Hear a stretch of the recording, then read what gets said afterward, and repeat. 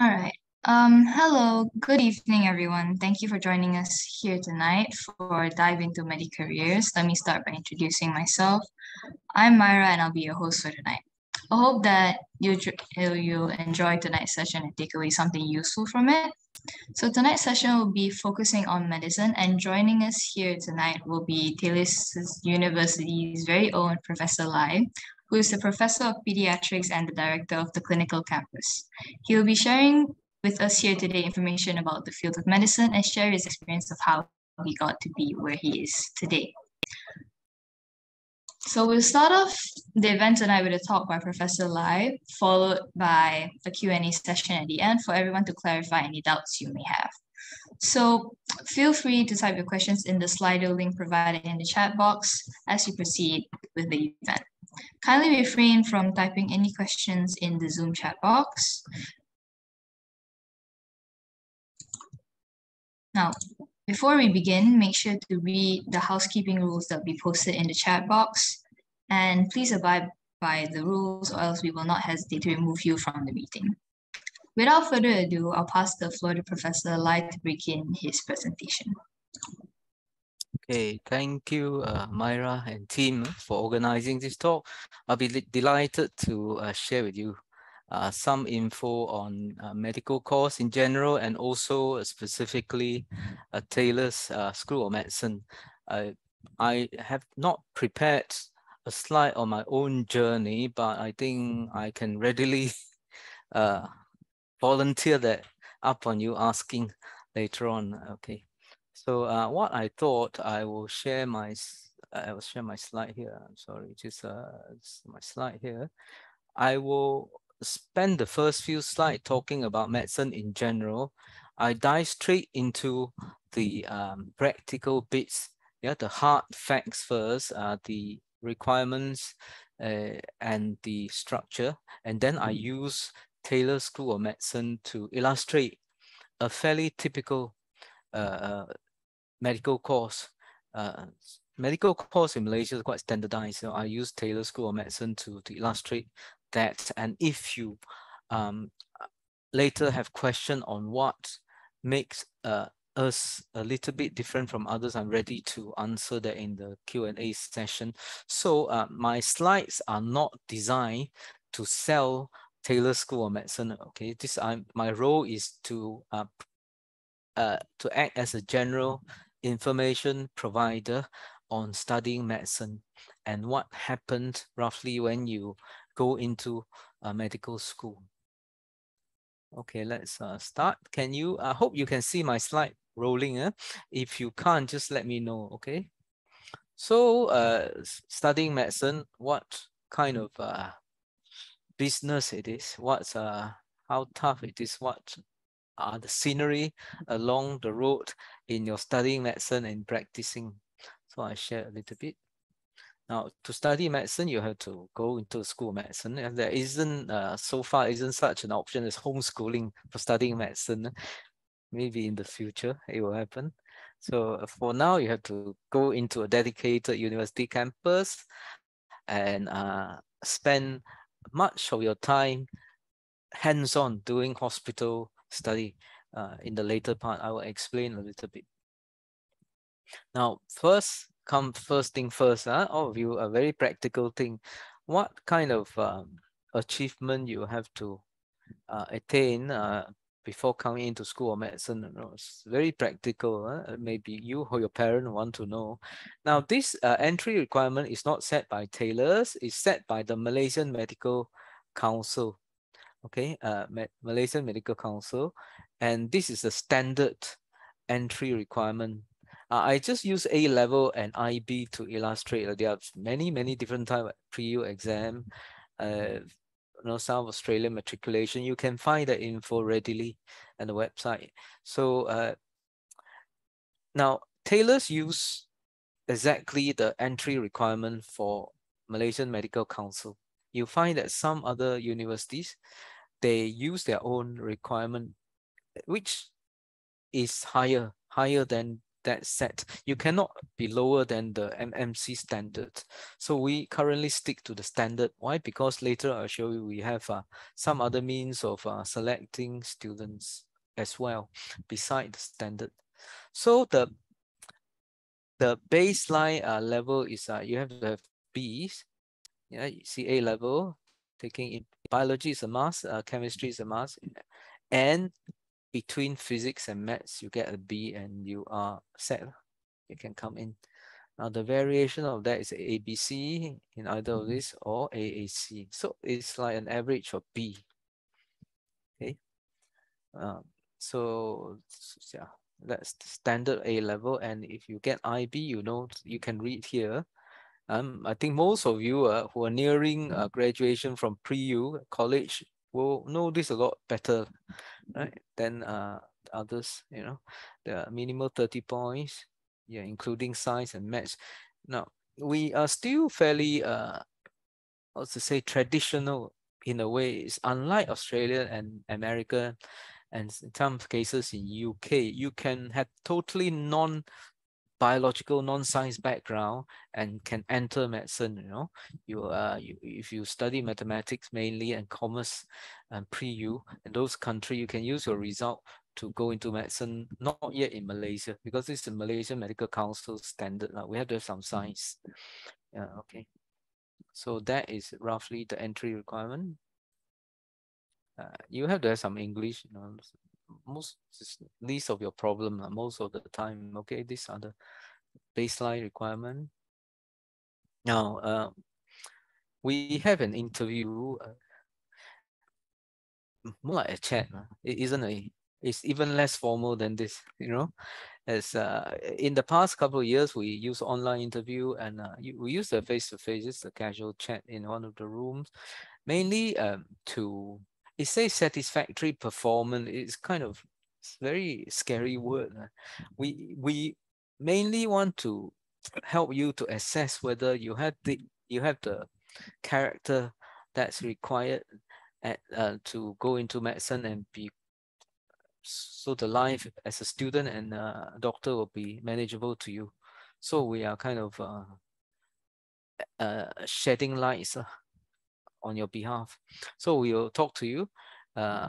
These are the basic thing. Not only this, we assess whether you've done your work and understanding what you are going to go through, medical undergraduate program. You know roughly what career is like. We don't, of course, we haven't been there. We don't expect you to know fully, yeah, your motivation and your thinking. We may actually give you some fun question to solve, to think about how you think, okay? And of course, communication skill, the way you talk to us is very important. Yeah, communication skills. You know that just to cite you an example, a lot of the time the patients sue the doctor, think they are not a good doctor. They manage a case badly to the extent that they sue them. Now 70% of this is because they don't talk properly. Communication. So it's quite important.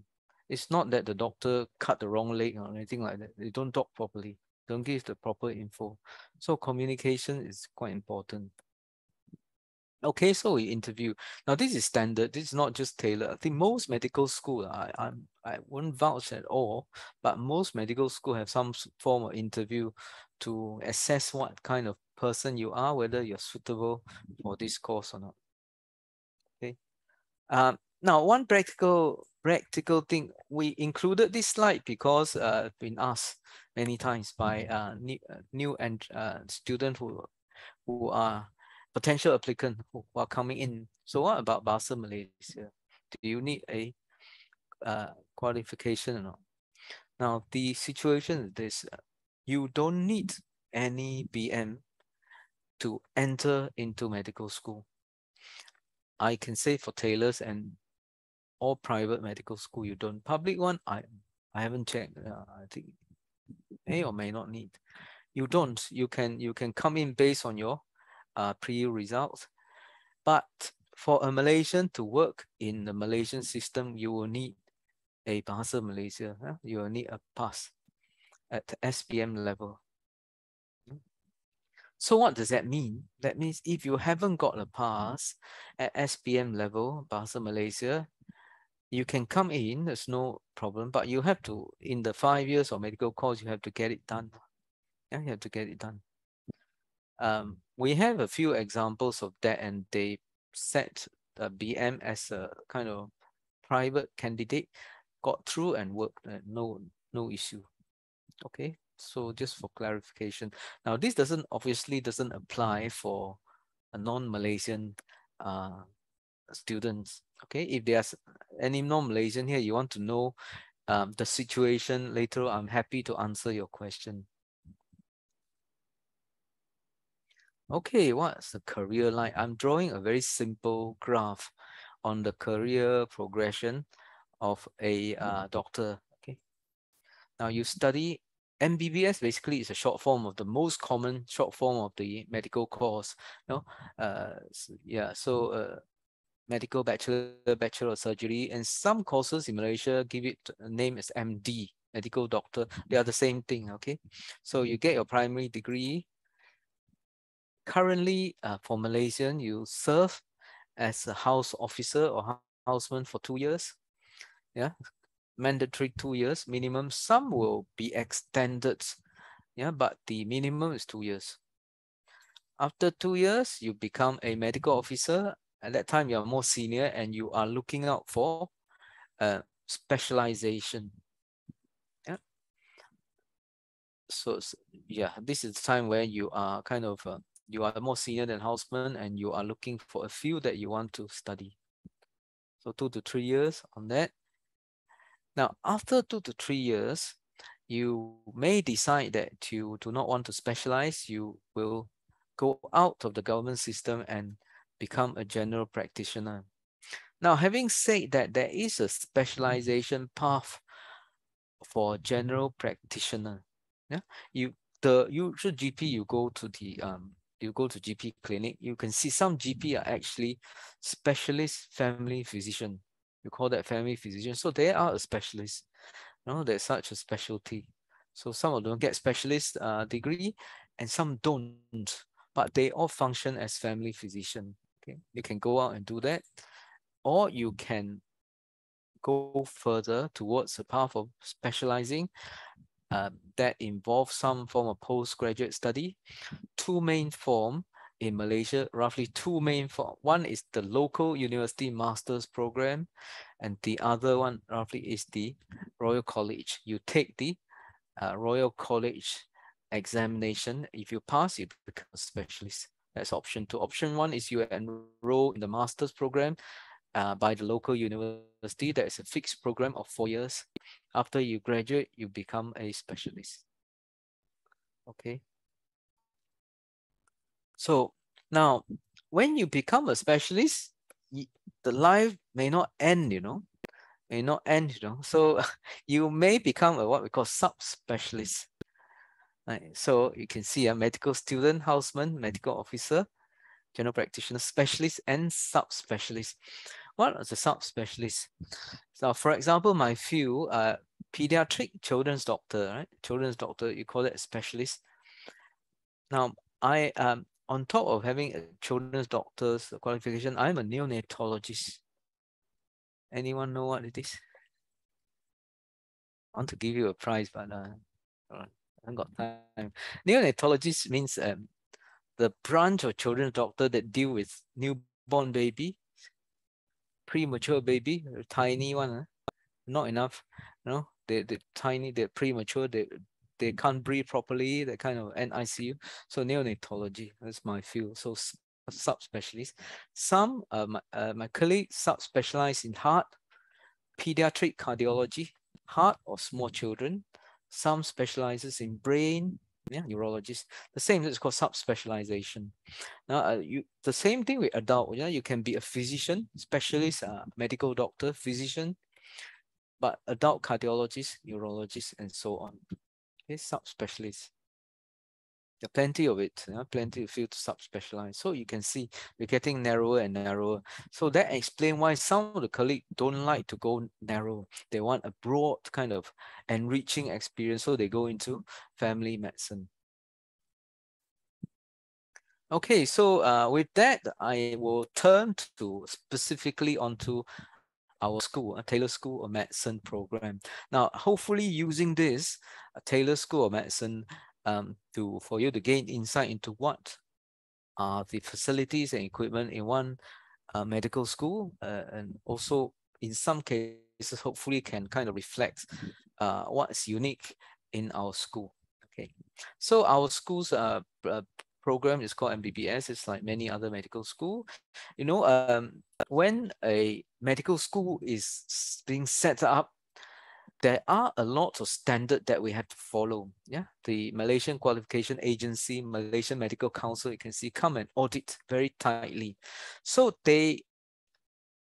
we cannot sway too much. We cannot be very creative about it. Yeah, so we have to adhere to certain standard because training doctor is no small feat.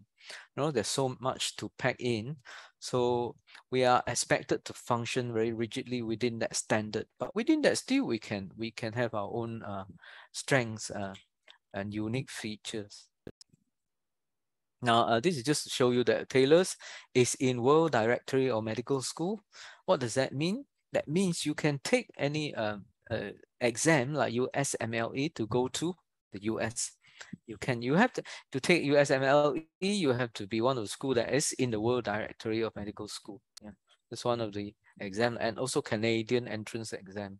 We are not directly recognized by US, by Canada, like most medical school, all medical school in Malaysia, but we are recognized in taking this exam and practicing that we pass the exam.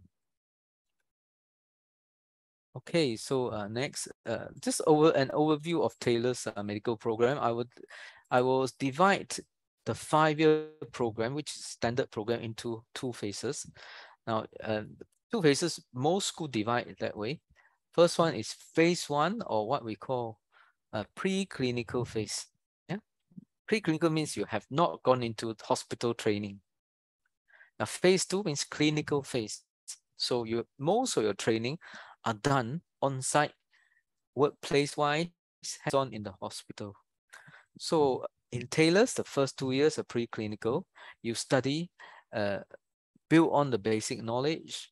For those of you who opted to come to Taylor's, you will be studying in Lakeside. And most of you are in college anyway, so you won't move. The first 2 years of medicine in Lakeside campus, you focus on core knowledge. You have to have a certain level of core knowledge. So when you see patient, you understand what's going on. You can even think of how to make the patient better using your knowledge. Yeah? So basic core knowledge. I will illustrate a little bit after that. You have an exam at the end of year 2. This is you are expert in exam already, so it's one of those exams, right?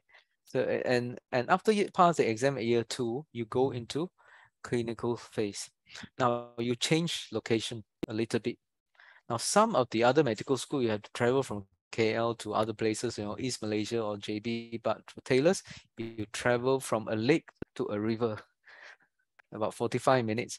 The lake is lakeside. The river is Sungai Buloh. It's the river. So it's about 45 minutes, just next to the hospital. We are fortunate to be affiliated with Hospital Sungai Buloh. Now, good and bad. The good thing is a very good hospital, tertiary hospital, with all the tertiary specialty. And not so good one in the last 2 years, it's been the sole COVID hospital in the country. So we had problem accessing, but we are very lucky. Now we are the students are fully accessible now. They are seeing all sorts of cases. And they get the benefit of first-hand experience in COVID, and they don't see COVID cases, but they heard talks about COVID. So we are very lucky in that aspects. So on phase 2, you come into hospital, but we also have a campus, the clinical campus, just next to the hospital, and you learn there, and together we're learning in the hospital. Now there are exams in between, but your next big one is at the end, year 5. Once you pass the exam, you're a doctor now. You get the MBBS certificate. Okay, phase 1 and phase 2, to put it simply. Yeah, phase 1, as I said, a lakeside campus, basic sciences. Yeah, what are the basic sciences? You know, you in college you learn these are nothing new to you, right? So anatomy, biochemistry, you learn a bit of each. Yeah, and in medicine you take things a little bit further in some discipline. Yeah, anatomy, biochemistry, pathology. Some of it take things a bit further because you need to know now, more advanced now, as it applied to patient care. Yeah, hopefully none of this is very foreign to most of you. Now, one thing about tailors is we don't have a anatomy subject week. We don't have biochemistry subject semester. Nothing like that. How we learn is this. No, next slide here show you how we learn. Taylor's student, we learn it in system. So so here we have hematology and immunology. It combines pathology, some biochemistry, a bit of physiology, and yeah, we have this integrated curriculum where we focus on the system. Cardiovascular, a bit of anatomy, physiology, and hematology also. Anatomy, physiology, a bit of biochemistry. Yeah, you get a bit. So just like in real life, when you see patient, yeah, I've told you previously a few minutes ago, you have a specialty cardiologist, right? You have hematologist, you have respiratory medicine. So you want to approximate that mode of seeing patient. So right from year 1, you learn in terms of system. So you get consistency when you move to clinical block and when you go into your practice. Yeah, we don't have anatomist, biochemist, or things like that in the hospital practice, but we have this. Okay, so that's how we learn. And we have all other subjects as well. Behavioral sciences, public health, it's a specialty. Epidemiology is also a specialty, and we have a moderate amount of research in there. So for some of you who are interested in research, you can take things further. Okay, so now there are a few principles that we use, which is fairly standards. I think most medical schools have been asked to adopt now. We have integrated program. I would say Taylor's has this mode program integrated. I'll show you different discipline come together right from year 1, which is something I would say not all the medical school have incorporated. We daringly do that from year 1. And system-based, I've told you, approximating the how the doctors practice, the specialties are arranged, and also students take charge quite a lot. Now you find that for those of you in the college, you very youth-friendly kind of setting, isn't it? Youth-friendly. You have X space, you have online component. Well, we're constantly improving, trying to make it very easily accessible to you. Now, the same thing in medical course. So a lot of content it's we have a certain degree of flexibility. You lead, whereas us, we are facilitating. We use our experience to guide you and tell you, steer you in the right direction. A very few example standing up and teaching you like a classroom manner. Those components still needed in some subjects. It's not totally out, but where possible, we kind of implement a student-centered learning. Now, being trained in Taylor's College, most of you, I think that's you towards becoming an expert on that. Now we have all the modes. We have lectures, practical, dissection, anatomy. I'll show you the anatomy lab. Most of the time, we use problem-based learning. Not sure whether you use that in college. We use that quite a lot in medical course. And there are dedicated communication skill module, and also even in Lakeside and preclinical, we teaching you dedicated weekly, at least weekly session on how to examine the heart, examine the hand. So by the time you come to clinical school, you won't be lost. At least you have some experience. Okay. Now there are a few pictures. This is the anatomy lab. For those of you I don't know whether you have visited. If you haven't, should go. You know, anatomy lab, we dissect corpses, right? Corpses. Now, well, more medical schools dissect corpses, but our corpses are specially, our specimen, I want to use that word, specimen are specially processed from Germany. So they actually looks almost unreal. This is processed to help learning, right? Because you can see the muscle fiber very finely, so you can recognize it very clearly, and it's German made, and we renew that every so often. You can see here, and it's easy to use, and it help learning compared to the standard kind of specimen. Now we have some specimen here. Skeleton, I think this skeleton is some are real whole set skeleton. When I was learning, I was training in Australia, Queensland, I had a real skull in my room. I had to memorize all the feature every day, looking at it. I think this skull is plastic one, so not so much fun. Yeah? It looks real. Yeah. Now we have specimen anatomy museum. Some of the specimen preserved, not so easy to dissect. They're preserved. You can learn them. You can go in anytime. So these are the specimen. All the essential parts of the human being are there in the anatomy museum. Pathology museum, you can see slides, small cells. You can small specimen. You can see yeah, all sorts. Yeah, and you can like the table show. You can discuss. Yeah, using case scenario. Some there's a patient who has some illness, and the doctor had the surgery and resected some of the specimen, and you can talk about it.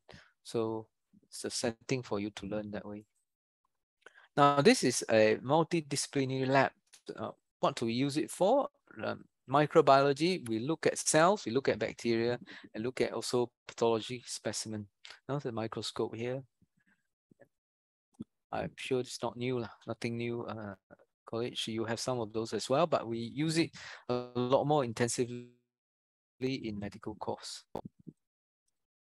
Okay, so clinical skills is like a hospital ward where you go in, it's a hospital bed, and we get patients in quite regularly. Some are real patients, some are what we call standardized or simulated patients. Basically, they're actors.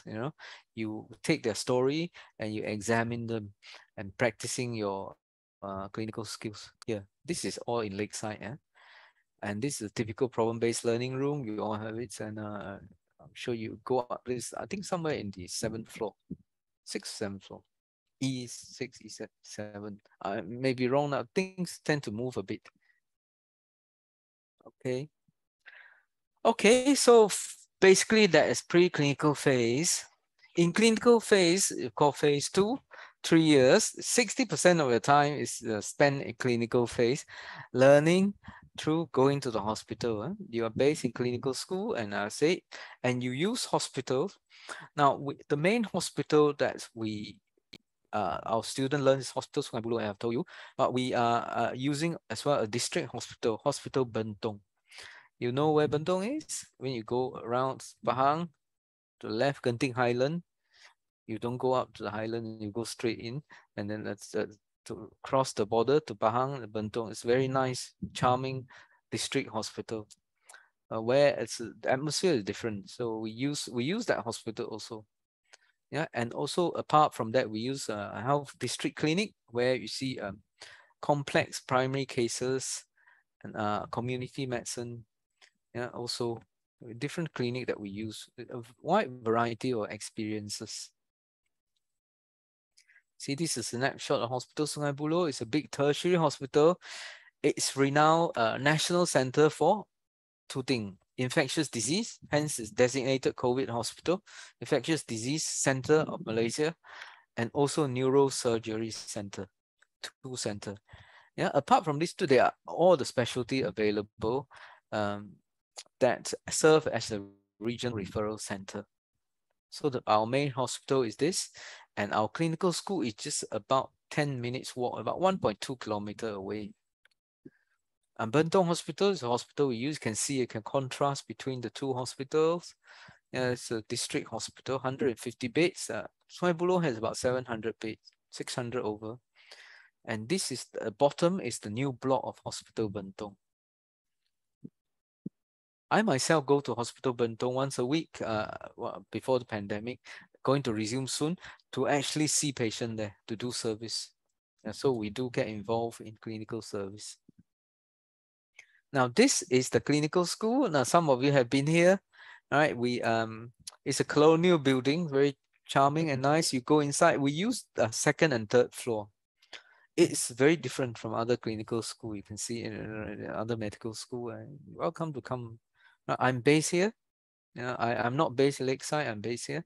So I'll show you a different picture. So these are what's inside the clinical school.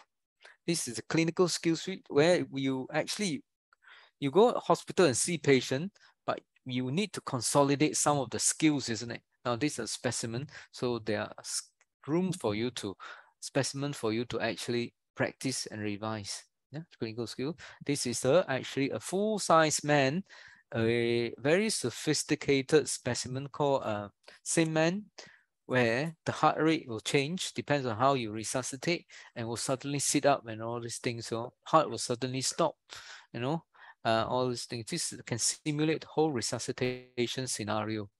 It can be remote control in a control room. So it will be fun when you come. This is a dedicated library. At Lakeside, you have to share library with everybody else, isn't it? Here in Sungai Buloh, it's all yours. Nobody, yeah. It's all for clinical students, all yours. Building is yours, parking all yours. So parking is free. Yeah, you can come around and we'll show you. And this is part of a clinical skill suite. You see, actually a patient ward, and this is the I think the eye specimen. I'll show you a few eye specimen. The student using ophthalmoscope to look inside the eye, the retina findings there. You can see this. This is a real lady giving birth. Right? It's already there's a simulation mechanism down there where baby can come out. You can simulate a difficult birth or a normal birth here. Yeah.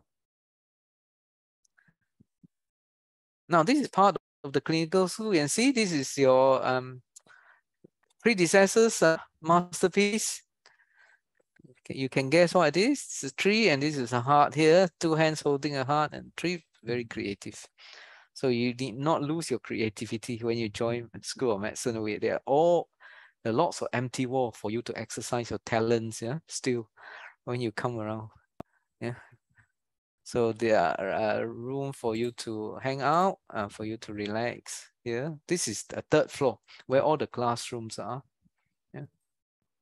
Now a little bit, I think a few more slides that I'm done. I think just a mainly picture. Now we have a ceremony that we are very we take hard to preserve. Now when the student move from preclinical phase to clinical, we want to recognize that you have overcome one big hurdle, and also you're stepping into a different territory. You start becoming like a doctor. So we treat it very seriously. We have a white coat ceremony where the student who just stepped into the third year will be donned the white coat. There is an oath taking. Now there is a ceremony next Friday for the newest batch coming in, batch 19. We have graduated 13 batches. Batch 19 is coming in next Friday. So we really look forward to that. Now it's a very good moment, right? Donning the white coat, signifying that you're given added responsibility. Your steps are different. You need to step in the hospital learning with all gratitude in your mind every day. This is one of the symbol that sets you going. Yeah, white coat ceremony. Okay. This is tell you your society life won't end when you join medical school. You know, you still have plenty of life. You know, you have student council throughout the university. A lot of you are in pre-medical societies, and you can continue, from pre to the actual proper. There's a Taylor's University Medical Society. Essentially, you have the same activities. That recently, last year, there is a surgical society being set up. Taylor's University Surgical, the different room of activity, but they are they get along well, different managed by different people, but also part of our student body. Now there is Fitness Alliance, Tucson Fat Club. I don't know whether it's still active or not, but there's such a club, yeah. These are some pictures of the activities, yeah, some, Sungai Buloh provide you a lot of rooms to go around, hunting food, things like that, and doing exercise. Yeah, we are very active here, lots of activities to keep you active. Yeah, community medicine, World TB is a kind of regular occurrence, AIDS Day, World AIDS Day as well. So lots of activities, sports days. You need not lose touch with your life. Also with your lakeside life, you have opportunity to come back to lakeside to intermingle with your friend in lakeside. Okay, World TB Day, some activities, student doing community project. And next week, not next week, this Saturday and Sunday, the TUM student will be doing a community program to help the urban in need in Taman Sri Mutiara in Bukit Jalil. So I'll be part of the doctor screening. I don't know whether you are involved or not, but the TUMs people are involved. So it's ongoing activity. We can't wait, in the pandemic, all the TUMs people are kind of really deprived of the activities of doing good. So they can't wait now. They're going out to do some good. World Meteorological Day.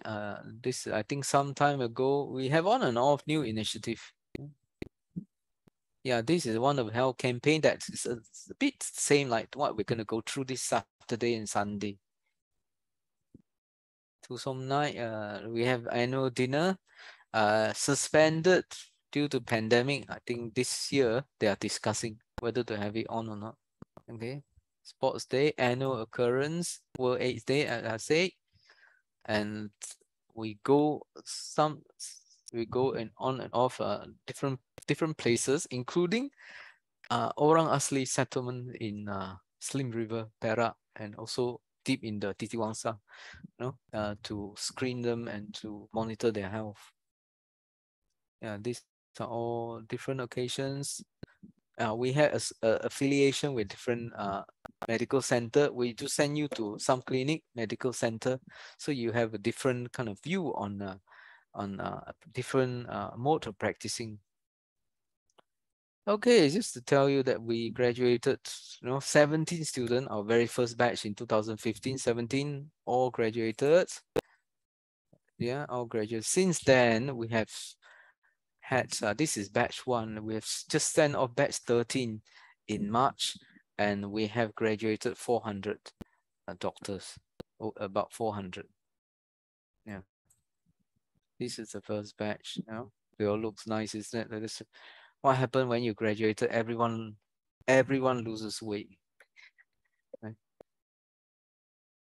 Okay, so that's my slides. Yes, I hope it's been okay. So I happy to take any question, or any comment or anything.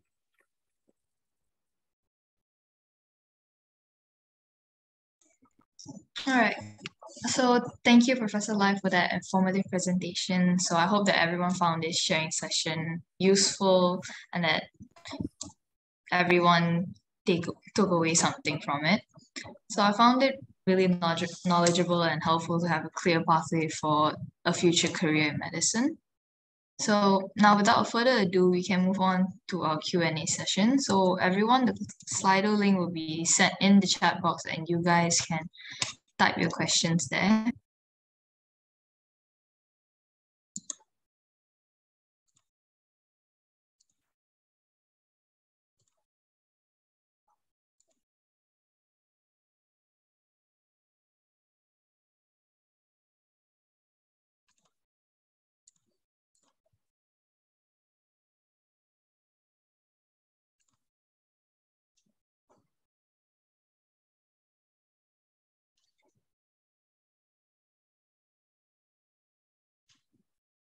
Okay, so Professor Lai, on the first question, so what made you decide to pursue medicine as a career?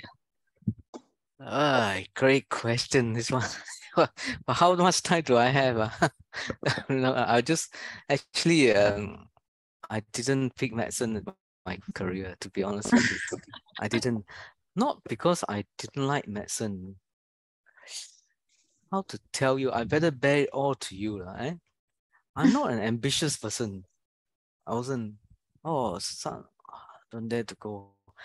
Uh, what do I do? Actually, I after finishing my SPM, I went to Singapore to do A level under ASEAN scholarship. I went to Singapore, and when it's time to choose university,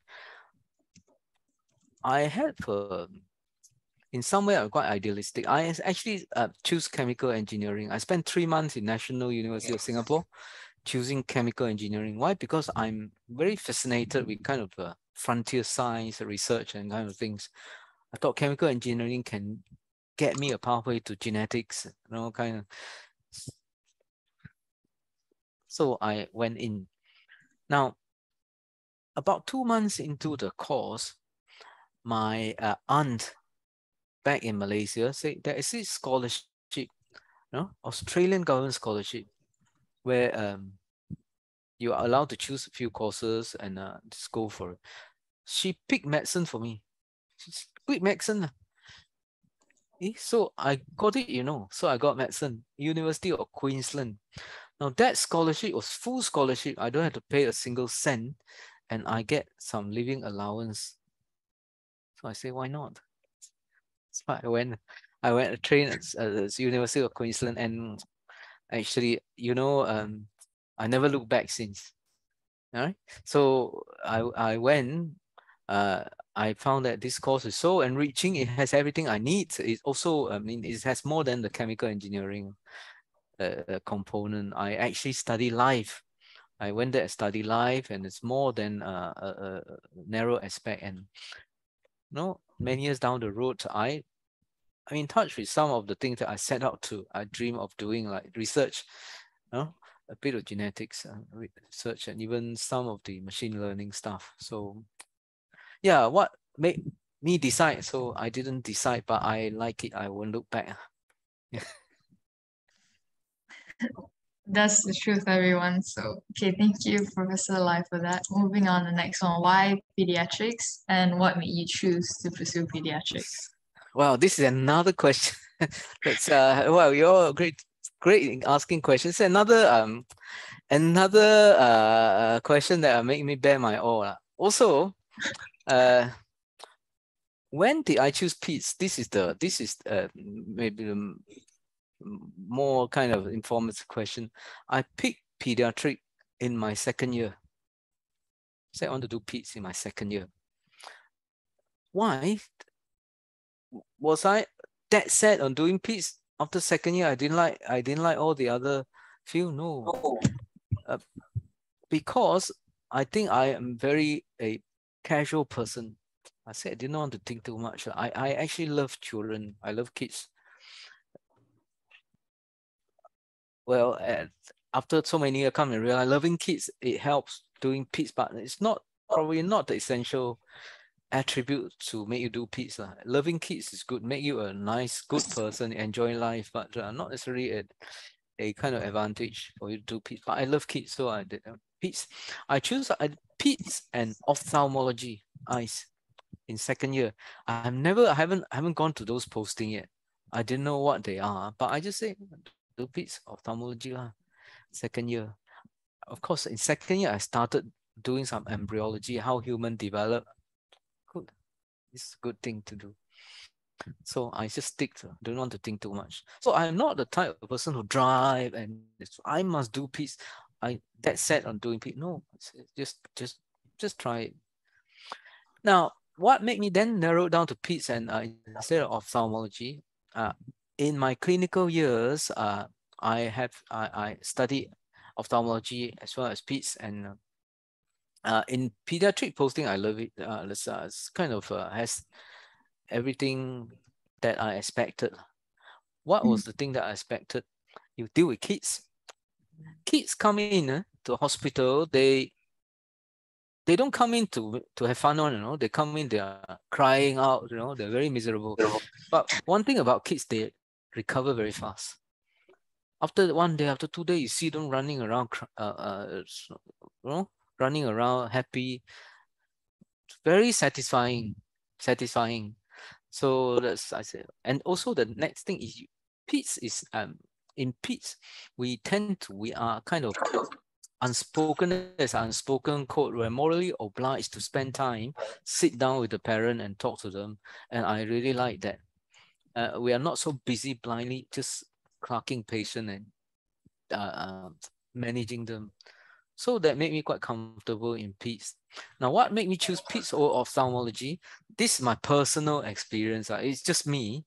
Now, in ophthalmology, I find also exposed to ophthalmology posting. In ophthalmology, you're sitting in front of a very highly sophisticated machine, looking at people's eyes. Very elegant, very sophisticated, precise technique. Those of you who like that, that's for you. For me, I say, I spend the whole day looking at people's eyes, just doing the sophisticated thing. I don't really, get to appreciate the whole person. And peds, I appreciate the whole person and more, the small kids and the family, the surrounding. Often we often have to think about the family. Our patient is not only the small little one, it's their family, their community. So in my limited time in ophthalmology, I felt that I didn't get that. It's a very elegant thing, so I think I have a clear preference now. So I say I stick to pediatrics. Yeah, okay, that's still a second question. I better move on. Maybe I read it myself. I can see. So you say your word. Actually, I have a follow-up to the question just now. It's like, do you have any advice on how to pick what you choose to specialize in the future? Okay, very great question, Myra. I was going to tell you anyway. Now, most of you, when asked what would you like to do, you have a vision, isn't it? You have an ideal. Oh, serving the world, serving the needy. You see some kind of a picture or video of a doctor serving, and you feel like that's good. That's cool. That's good. Or even that is very meaningful. That is one aspect. But what my advice to you is, what specialty you decide will be the specialty will stick with you in the majority of your life, day in, day out. You have to decide, you have that experience when choosing a specialty, whether your life in that specialty is not only your work. When you come back your life, are you comfortable or not? So that I can only, you can only experience it. So what I advise you to do is really take your time to, when you are rotated to different specialty, really pay attention to your own life, whether you are comfortable or not. You wake up feeling like that this morning, the manner that you arrange your life, you eat your breakfast, you go towards the manner of your workplace, the manner of your work, the people that you deal with, the day-to-day things, even going to toilet, showering, come back, whether you are okay or not with that day-to-day life. Yeah. So more than the kick that it gives you is the day-to-day life that you experience. Now, some of you may find it no difference, so then you can pick the one that give you the most kick. Some of you find that there is a difference. For me, in my experience of doing surgical posting versus medical posting, I find that medical posting give me a kind of a more stable life versus surgical posting. Not necessarily because it's less busy, but it give me the life that I feel more comfortable. Yeah. So that is the advice that I will give you. Yeah. Okay. So, may I move on? May I know if Yep. BM is the only subject required in SPM? Uh, uh, to go for housemanship is sejarah required. We have in I was truncating a bit. In terms of entry requirement, there is a science also component, right? In SPM level, on top of the A level one. If you see, you know. Now, if you're only asking, you're asking the generic subject, right? Yes, BM is the only one. We don't need sejarah to serve in public service, at least in medical service. In hospital, the what we call the SPA, Suruhan Jaya Awam, they only need your BM and it's a pass in SPM. Yeah. Okay. Now, is medicine really as hard as people make it sound? Well, uh, what makes things hard? The two component, right? What make things hard is the subject itself and it's you. If you're not focused, everything can be hard, you know. If you're focused, if you have a group of good people to study with, nothing is hard. So, well, is it as hard as people make it sound? Hardest, yes, possible that people think it's a dark discipline. That reflects their attitude to it, and that may reflect what is going on in their life when they say this. So, well, did I regret going to studying medicine? I told you I'm not a very dead set, ambitious person studying medicine. Did I regret? No, it's the best thing. Did I have a lot of time going out and doing things? Not much. Do I have zero time? No, I have time. Yeah, depends on how you make use of it. So depends on what you mean by hard. Yeah. Okay, next one. Important question. What makes Taylor's MBBS course stand out among others offered in Malaysia? Right. I have to be very careful here. Uh, not because I'm undue modesty thing, because when we say something stands out, sometimes we find other schools so they say the same thing, but slightly different. Now, in terms of hardware, the course content, MQA dictates that all the medical courses are more or less need to follow a pre-specified content.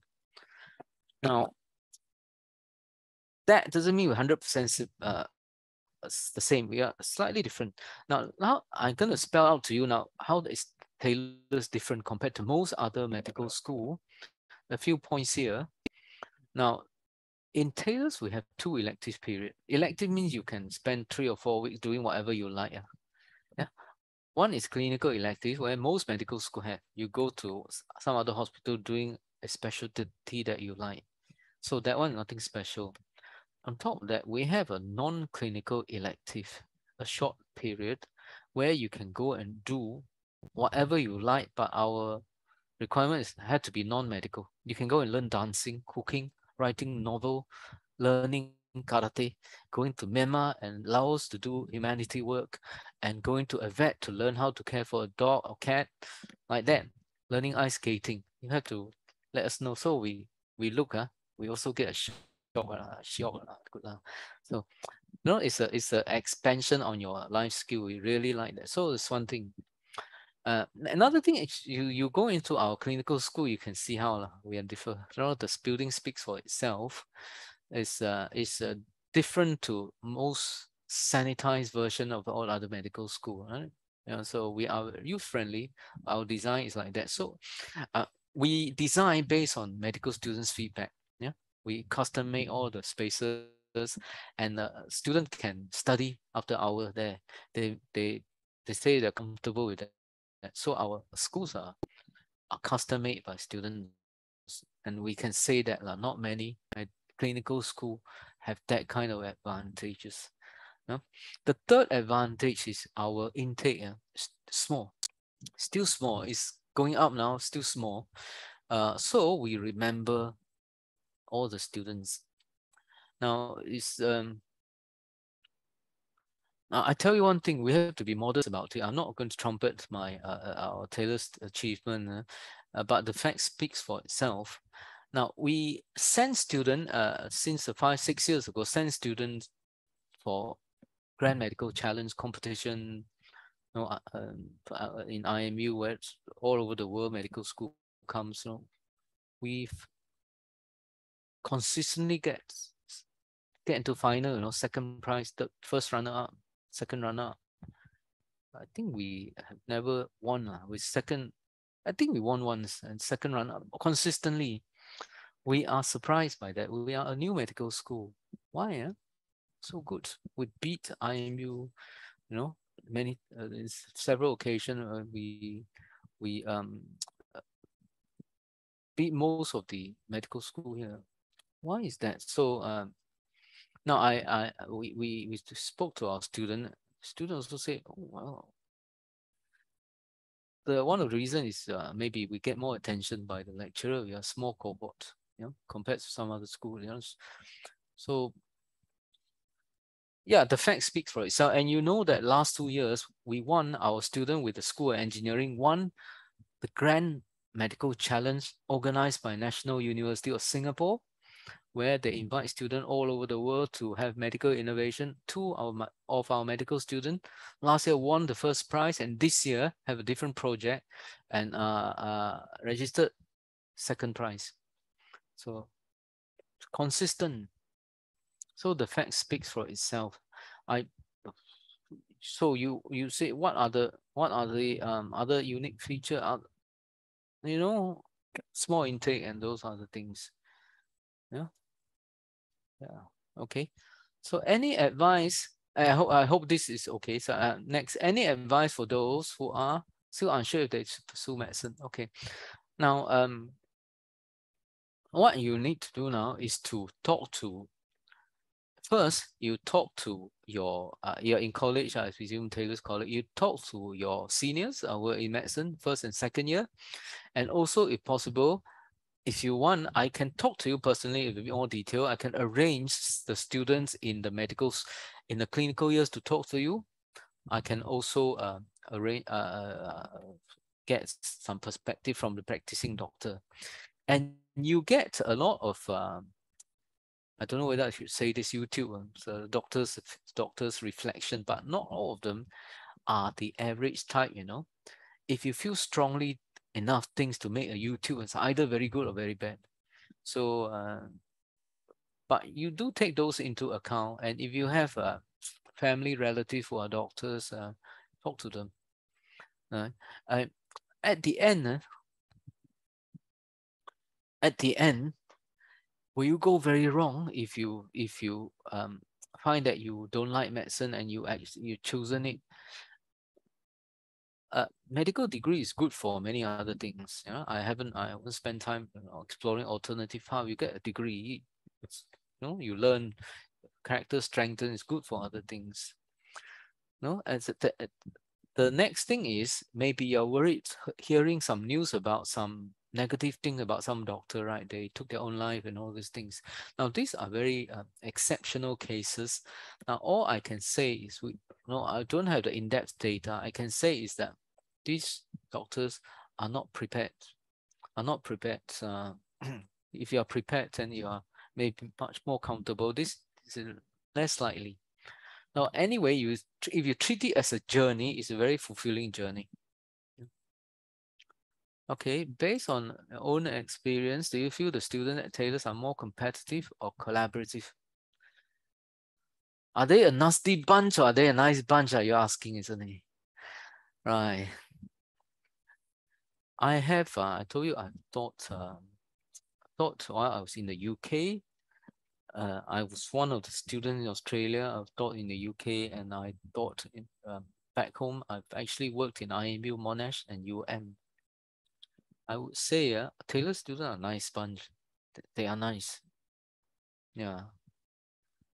Yeah. You have character or yes, but overall they're on the nice side. Yeah. Okay. I think I leave it like that. I think I'm not the best judge. I don't live with them. I don't go out with them. All this thing, makan. You best you ask Tooms people. Ask more than one, so you get different perspective. Yeah. How can I become the best doctor or become an outstanding doctor? Okay, good question. Great one. So that depends on how you define success. Yeah, how to define success? Success, do you mean you earn the most compared to other people? Success, you mean that you are the most famous one compared to other people? The best doctor means you operate something fastest or you use something to measure. You find that if you use this yardstick, you will soon be overtaken on, even if you achieve the best. Or either there can only be one best. There, there can be many, many good. Not one best. Now the yardstick that you measure, I think, how do you define success? My own experience is this: the best success is defined by your contentment and your joy within. If you find that you don't have to show people already, you are doing good for your patient. You are not worried about comparing yourself to others. You go out, you have a worthy purpose to fulfill. Doesn't matter what you do. You're a primary care physician in clinic. You go there doing purpose, and you go to the hospital looking out a purpose. You have made it. So you are the best. Yeah. Also, I mean, family. You're a good family. You are the best. Okay. So, okay. My answer too powerful, is it? Certainly the thing of hopefully, if I haven't satisfied you, feel free to follow up. I'm only too happy to answer all your questions. What's your strongest motivation pursuing this career? I told you, I didn't have much on when I was starting off. But I think looking back, if I am to make friends with myself, some 20 over years ago, I would say good job. You actually maintain a pure heart, because I never set out to be famous. I never set out to want to beat people, want to become a famous doctor. Using this as an end, uh, I mainly want to do good in my own way. Yeah, in my own way.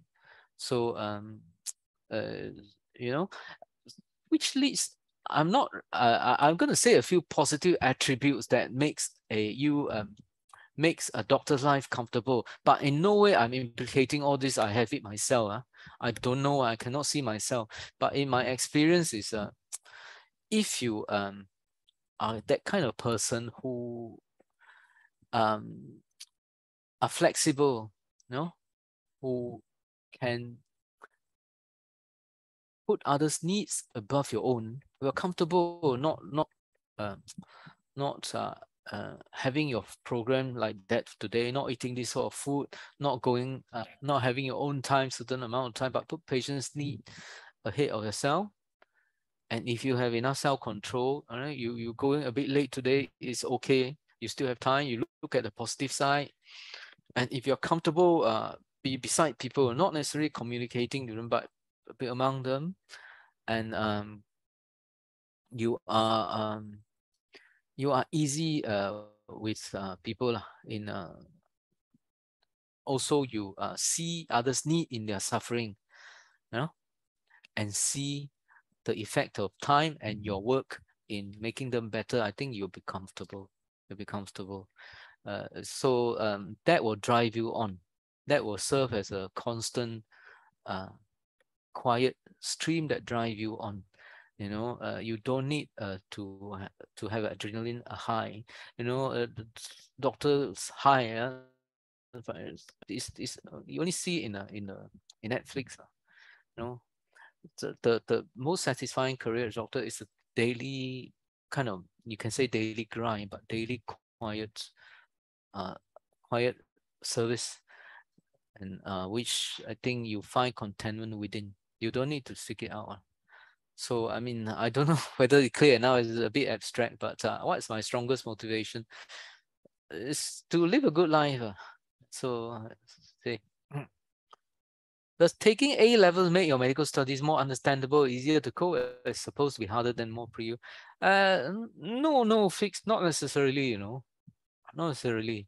If you do foundation, some of them we haven't studied systematically, but some of them coming through foundation, some Australian matriculation, they do equally well or even better. It doesn't depend on what course you do. Like, it depends on what sort of person you are, how much focus you are. Even if you forget most things, which is very unlikely, like after you take your A level or South Australian matriculation, you forget most things you learn. It's time for you. There's time for you to pick up. Yeah, so it's like a fresh start.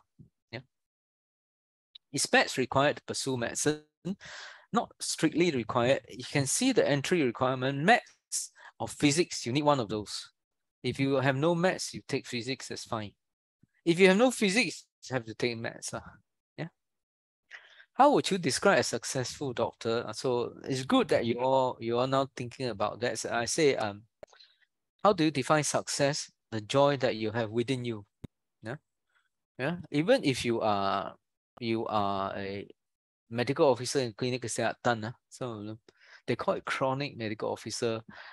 A bit of derogatory term, you don't quite promoted, but if you're serving the patient in need, you go home happy, enjoy.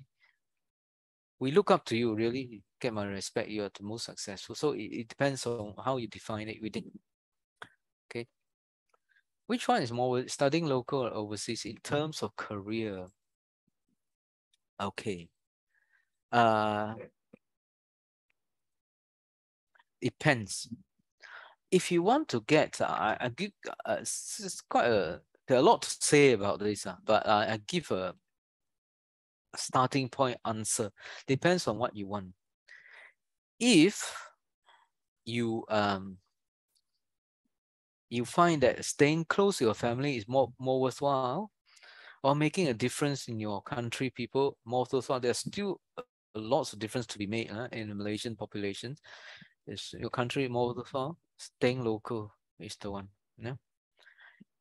If you want to get the cutting edge technology in the West, and kind of join the elite, join the forefront groups, US, UK, of course, you go to those countries. Yeah, they get access to those technology, to those development a bit faster than Malaysia. Yeah, but worth value is defined differently. You see, I trained Australia. I went to UK specialized. I decided to come back for family reasons, and I don't regret. I define value this way. Yeah, I've a lot. My compatriot has a lot more success. You want to measure things. Yeah, do they have the same amount of joy? I don't know. How much studying should we be expecting in medical school? How much studying? Quite a lot lah. Do you study all day? No lah. I see your people having lots of life. I don't know how they get so much life. If you plan your study very smartly, you can. Now, two things. tell you now. So assuming some of you will come into, most of you will come into medicine, I tell you, because I tell people first day of them coming to year 3, 2 things in medicine. Your studying then will be manageable. Don't swat, what is swat? Don't go and lay things back, go and lepak until 2 weeks before your exam. You go and study 24 hours a day, it won't work in medicine. You stress out. You find that it's impossible. You have to study a lot. Each day, just recap a little bit, build up. Whatever you learn, especially in clinical year, you see patient, you remember, this patient get sick like that, wow. And then you look, oh, how, why is it? Oh, it's described here. You see it there. Oh, it's described in the lump. You see it there. Oh, the lump feels like this. You remember, go home and study. Make sure you get the thing reinforced. After you reinforce, you will remember. It's very different compared I seen it. I wait until 3 weeks before exam. Oh, I want to recall what I see. Everything crammed together. Not a good study method. So if you do consistently every day, you find that you don't have to study very much. First strategy. Second one, the power of group. You find that if you feed into each other info, not only in terms of study, you test each other, also you get win one. What's win? Win tells you the exam question will be like that, past questions like that. You get those strategy. Yeah, 2 things, consistency and power of group. Remember this. Then you'll find that studying is manageable. Trust me on this. Do you have any advice on which medical school to attend? Okay, I passed that. Of course, I would like you all to come to Taylor's. That's my bias. That's nothing neutral. It's Taylor, because Taylor is better than the other medical school. We would like to think so. What are the top medical school people think now? Of course, IMU is the most established.